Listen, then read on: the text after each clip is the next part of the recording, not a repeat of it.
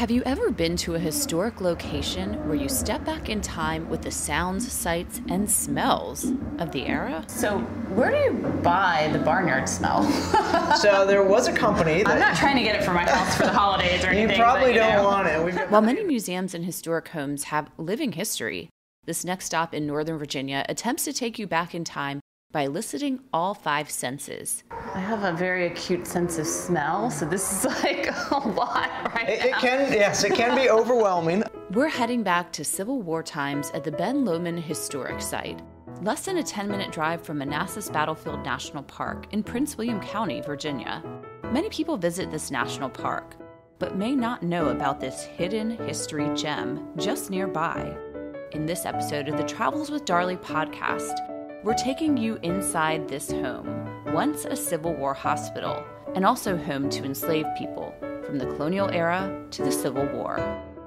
Historian and author Kevin Pawlak is guiding us, and what you learn may surprise you, including stories of hauntings, Civil War era graffiti, and where exactly they get the smell of gangrene.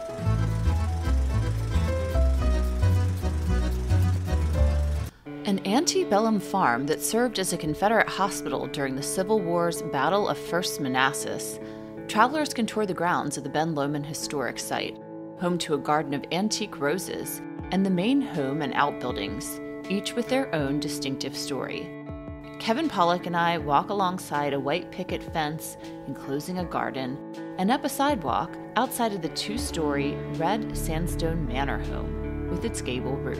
So you're here at Ben Lomond Historic Site. We are a site owned and operated by Prince William County's Office of Historic Preservation. We've got 6 acres here, 5 historic outbuildings, including our smokehouse and dairy that are here on our right, the historic 1832 slave quarters that you can see in front of us, and then of course here the main house as well. So we have over 2 centuries of history here at Ben Lomond. While today it's just a 6-acre site that's owned and operated by the county, this was actually once a 6,000-acre plantation owned by Robert Carter III. It was originally known as Cancer Plantation, certainly an offsetting name, but the Carter family named all their plantations after zodiac signs, so the name here stuck. It wasn't until 1832 when Carter's grandson, Benjamin Taskerchin, actually built the house here, and then a few years later he married his wife, Edmonia, and according to family tradition, she came in and didn't like the name of Cancer Plantation. You could only wonder why, and so she gave it the name we know it as today, which is Ben Lomond, which is not a person. A lot of people will come to our site and think that they're going to learn about who Ben Lomond was, but instead Ben Lomond is a Scottish term that means beacon mountain. And so it's hard to see today from here because of the development. We are a cool historic site mixed in with all of this development, but we do sit up on top of a hill. So Manassas National Battlefield, just off to our right, would have been visible from here in 1861 when it wasn't the Chins who were living here, but instead the Pringle family as well. So they would have been able to see all of the fighting of the first major battle of the American Civil War going off to our north. They would have been able to see the fighting, and then the house would get turned into a hospital for Confederate soldiers. Yes, that's correct. So Confederate soldiers took a road that ran through the property here on their way up to the battlefield, and as they passed by it, of course, this house just stuck out like a sore thumb on top of this hill. So it was a perfect landmark for Confederate surgeons to use to bring wounded soldiers back here. While the house was literally shaking from the sounds of cannon fire off to the north and the windows were rattling, we're far enough away from the battlefield, it wasn't likely going to come under fire. And so for all of those reasons, initially it was just the grounds that were converted into a hospital.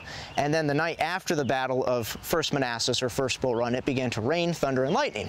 Nobody wants to be outside in those elements, even today, and so the Pringle family was informed that their house was now going to be taken over and used as a hospital. So all the hospital operations would have been moved inside at that time and into any of the buildings that were here on the property in July of 1861. The Pringle family, who was living here in the house at the time, a family of Scotsmen, it was his father, Andrew Sr., and his 2 sons, they would have been able to see the battle going off in the distance. And thousands of Confederate soldiers passed right by this house on their way ultimately to one of the bloodiest portions of the First Manassas Battlefield. It became known officially as the Pringle House Hospital. Now, initially, the way hospital operations were done, everything would have been set up outside. It allowed for better ventilation when anesthesia was being used, and also it was believed nobody knew what germs were in 1861, so everybody thought it was bad air that caused sickness, and the best way of avoiding that bad air is to get fresh air. So the hospital operations would have been established all on the grounds of the house, and then the night of July 21st, 1861, after the battle came to an end, it began to rain thunder and lightning, forcing pretty much everybody inside the house, and forcing Confederate surgeons to inform the Pringles. Notice not asking them or anything like that. They just told the Pringles, we're taking over your house and using it as a hospital. And so most of the wounded and all the hospital operations would have been moved inside of the Pringles' home.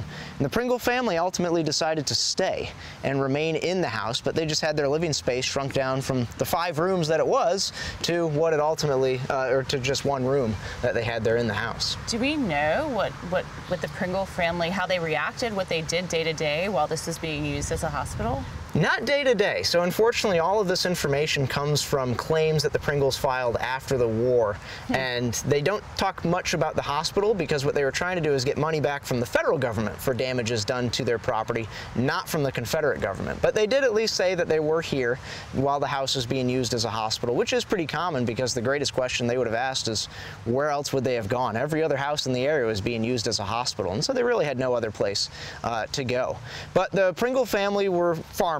They were renting from the Chin family that initially built the house in 1832, and the main thing that they had here were sheep. There was a herd of about 500 merino sheep that were here on the property. So that was how they were making all of their money at that point, at the time of the Civil War in 1861. Kevin and I have made our way to one of the outbuildings, just a stone's throw from the main home. The original quarters for the enslaved people is a small 1-story cottage made of stone. This is one of only 3 original slave quarters that still stands in Prince William County. In 1860, the last year that a slave census was taken in the United States, we estimate there were probably, based off the population of enslaved people here in the county, probably over 400 buildings of this kind. Not all made out of stone, but today there's only 3. And this is the only one open to the public that you can still find. So it still has a lot of the original fabric of the building. One of the unique parts about it is it doesn't sit, though, in its original location. It actually used to sit on the other side of the house, and then in 1980, as a way to save it as development was encroaching on Ben Lomond, this building was actually saved. It was literally jacked up onto the back of a truck and driven over here, and so now it sits as sort of a mirror image to where it once sat in relation to the main house. But you can see it was divided up into 2 rooms.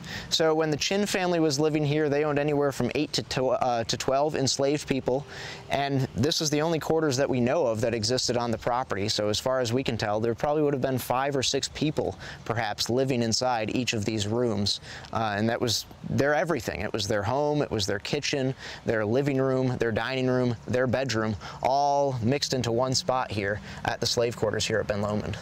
Kevin, what was life like for the enslaved people who lived here at Ben Lomond? So unfortunately, we really don't have a lot of information.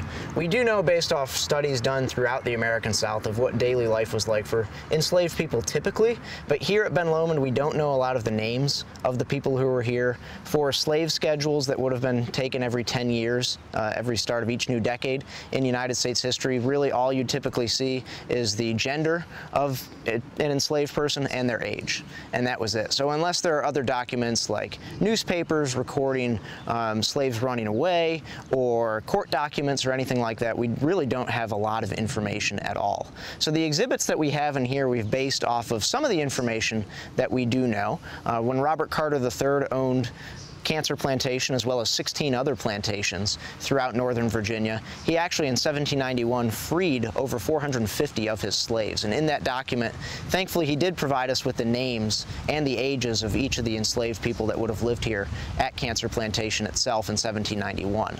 Then later on, the documents sort of fade a little bit more, if you will. With the Chin ownership in the 1830s and 1840s, again, all we have is just that information about the ages and genders. And then when the Pringle family moved in the 1850s, we get some more information, just a little bit more, about these people, because the Pringles, being Scots, did not own any slaves. Instead, they rented all of their slaves that would have been here. So in 1857, there were 12 enslaved people living here. And thankfully, the Pringles, thankfully for the historical record, I should say, the Pringles were notoriously bad at paying the rent for all of these people that they were renting. So we have a lot of the court documents showing the names of the enslaved people who lived here, where they lived prior to coming here for the year 1857, and what the Pringles were supposed to provide them. So most of that information is standard food, clothing, which was usually one set of summer clothing, one set of winter clothing, a pair of boots, and then how much money those rental fees would have been in 1857. So for example, we know one of the ladies who lived here, an enslaved person named Rachel. It's really all we know about her. Unfortunately, we don't have much more information about her than that. She was here for $25 was the rental fee paid from the Pringle family to a Mrs. Machette out of Nokesville, just a few miles down the road, where Rachel had spent most of her life until she spent the year here at Ben Lomond. $25 for what time period? A year, a month? Or? $25 for a year. For a year. Mm-hmm. How much would that equate to in today's thought or currency? The average American worker in 1860 made about $1 a day. So that's about a month's wages. The average slave in 1860 cost anywhere from $800 to $1,000. Wow. Okay. Yeah. So, but still, it would have been pretty steep fees that the Pringles would have been paying for all of this enslaved labor here at Ben Lomond, because by this point, it is still a farm of several hundred acres, and the Pringles had 500 sheep that were on the property, and of course the standard crops that you'd see on a southern farm as well. Where would the enslaved people who lived here at Ben Lomond, where would they have come from? Most of them would have been native born to Virginia. The African slave trade had been canned in the United States for the last several decades. There were still illegal importations of Africans into the United States at this time, but most of these people would have been born here in Virginia, born into slavery.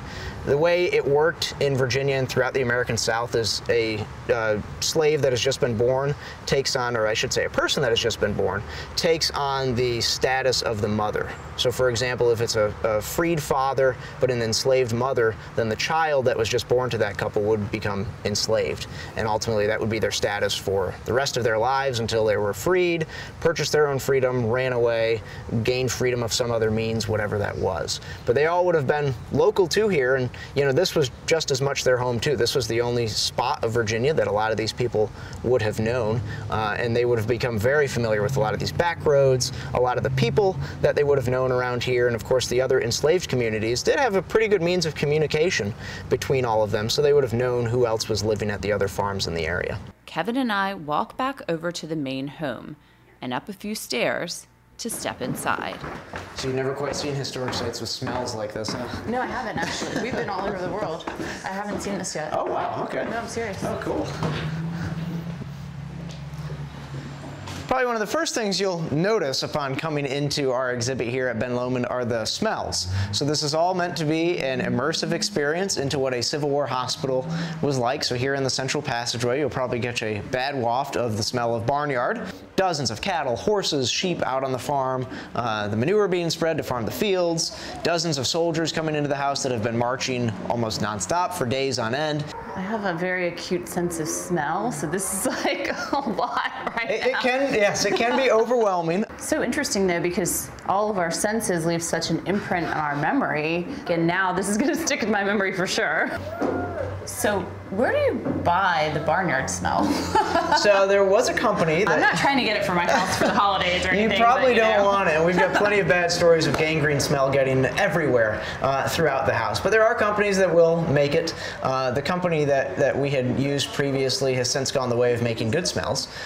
So we've had to farm out some of the other smells to have them literally recreated in large quantities and be able to use them throughout the house to continue that immersive experience for visitors. So if you look hard enough, you can find any different kind of scent that you'd possibly imagine, or maybe not imagine, for your house from different companies around the United States and I'm sure around the world as well. But we had to do a little bit of hunting around to find somebody who was willing to manufacture or recreate the smell of gangrene, which is another one of those smells that we do have here right in the house. Yeah, we've got a 25-gallon jug of liquid gangrene now. Wow. So, yeah, that is not good. I explore a bit on my own upstairs before meeting Kevin back downstairs. So I'm upstairs for the street waste smell, and it is definitely the worst one. To tour more of the home.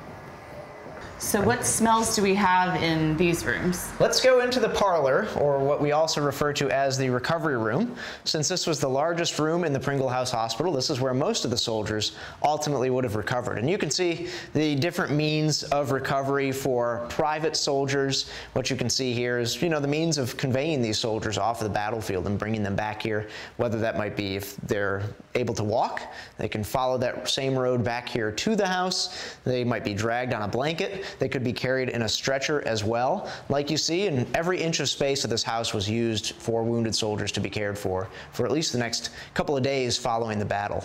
How haunted is this house? It depends on who you ask.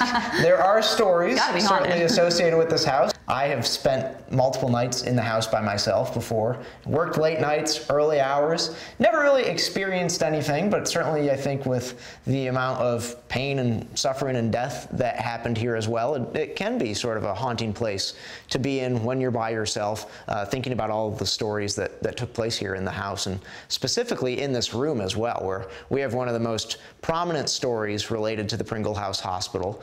The bed that you see there in front of you has a uniform on it that's a reproduction of the uniform of Lieutenant Colonel William Fitzhugh Lee, who was a soldier in what became Stonewall Jackson's brigade. There atop Henry Hill at Manassas Battlefield, he was wounded in the chest by some kind of projectile, we're not sure which, but he was brought back here to this house. Eventually, because of his status as an officer, you can see he got a bed instead of a stretcher or laying down on the floor. He had 3 physicians personally attending to him, trying to save his life. His wife Lily traveled from the Shenandoah Valley to be with him, but none of that unfortunately worked, and he died 8 days after receiving his wound, not so much from the wound itself, but from gangrene that he probably contracted in transit from the battlefield or while here in the hospital. So that was the real killer of Civil War soldiers. Not bullets, not cannonballs, it was disease that ran rampant through a place like this. It's wild. I mean, I always tell people when you go to a site, that's where you really understand what took place there and you understand the history much better. But here, you're taking it to level 10 with the smells and the sounds and the fact that you can actually physically touch the artifacts that have been recreated here. Yeah, so it's great for kids, great for families to be able to try this out. It's not every day you get to come to a museum and try on a Civil War uniform or really even smell what the Civil War smelled like, or in some cases, tasted like as well. And we do cooking programs and food programs here. So it really is just trying to immerse yourself fully in what this was like 160 years ago. It's so easy to forget what it would have been like, or it's easy for us to read letters and diaries and memoirs about this place, but until you can actually experience it just as the people that experienced it here 160 years ago would have felt it and heard it and smelled it, then you really can't wrap your head around it until you experience it that way. So we have barnyard, gangrene. What are the other smells inside? We have street waste upstairs, and then we got threw everybody a bone with the smell of coffee upstairs, and usually the last room that we take folks on tour. So you get at least one good smell inside the house itself before everybody's running for the doors in the fresh air. So I would say maybe come to this stop way in between your meals, That's, like right before, right after. Yes, we do have visitors that come here that immediately will come into one room and you can tell right away that they don't like the smell and they'll just quickly move on to the next room. But I know this is on the graffiti trail, which is here in Virginia. Yep. Can you show me some graffiti? Yes, so there's some right there behind you, and there's more behind me here in the corner. So we've only left a few spots preserved. One of the better stories with the graffiti is this one up here behind you. It is the signature of James E. Mooney of Company A of the 1st Regiment Pennsylvania Reserve Corps, and we know all that information because that's what he wrote on the wall. So he made it pretty easy for us to figure out who he was. Some of the other signatures that are here simply have a last name and a numerical regiment, but doesn't say what state they're from, so it's become very difficult for us to track them down.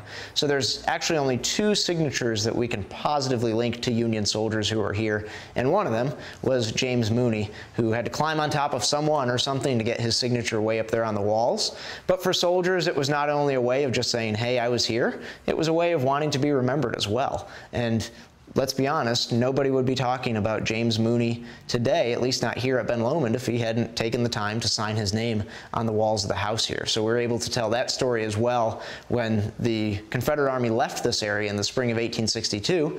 that opened the area up to Union Army occupation, and the Union Army came to visit the Pringle family on multiple occasions. So the Pringles not only had to give up their house as a hospital, but they had to give up a lot of their property that soldiers of both sides would have taken while they were here during the course of the first year or so of the Civil War.